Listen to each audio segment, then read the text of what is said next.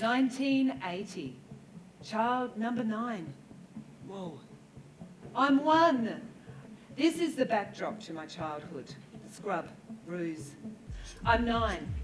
Behind me on the wall are 8 identical photo frames. 1 for each of us when we were babies. The twins do share one. And mine is the only one in colour. First Holy Communion. Behind me is my brother Stephen. He was my sponsor, and his ex-wife Liz. Stephen's the last born boy. We don't really talk to him much these days. Ah, my 20s. This is how I spent my 20s. We had a small wedding held under a big tree in the backyard of our rental property. Now, some of you may be wondering, why am I telling this story? And really, I'm telling it to you, Steve, as you enter into a life with Emma, so that you have some idea about what spirit you've chosen to marry.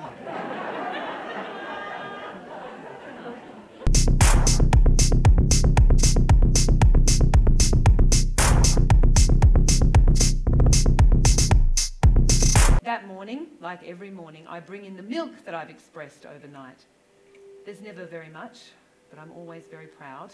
And I come in with my milk pail and I go into the milk room and I put it down on the bench and I lean over to get a sticker to put on it. And as I lean over, I knock the damn thing onto the floor and it smashes everywhere.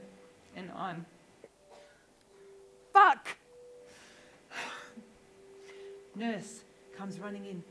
Oh, honey. Oh, you let it out. Spilt breast milk? It's the one milk worth crying over.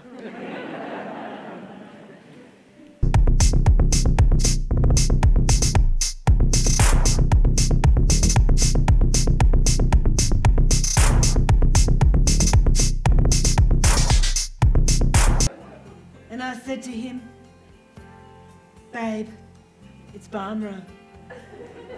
It's not what you think. It's not home and away. There's no beach in Barbara, babe.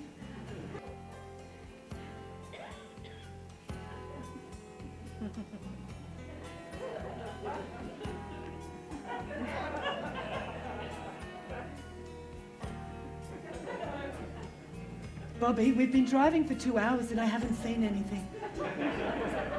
I know, babe, but we've still got another hour to go. But what's out there, Bobby? Nothing, Fleming. There's nothing out there. But you can travel from one side of Denmark to the other in just over 3 hours, Bobby. Yeah, well, this isn't Denmark, mate. You know we belong together.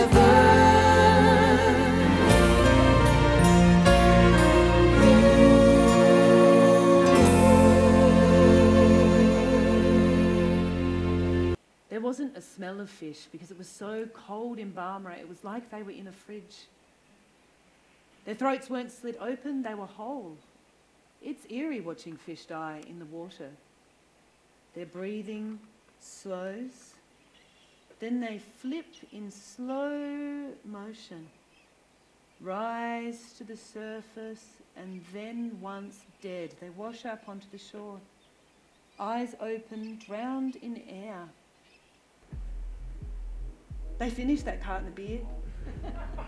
12 beers in 2 hours each in full sun. It's bloody burnt, says Mum as they parade the spit roast around the house. Oh no, no, Bet, it's not burnt. That lamb, that is succulent. You just look at that as they rip pieces of meat off with their hands and shove it into their mouths, juices dripping down their chin.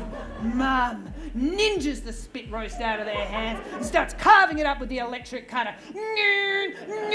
I knew I should have never let them do the bloody meat. And the boys, they are too drunk to notice that they are deep in the sin bin. Start offering plates of carved meat around, proclaiming, it tastes so much better if you eat it with your hands. Emma! Emma, you've got to eat it with your hands.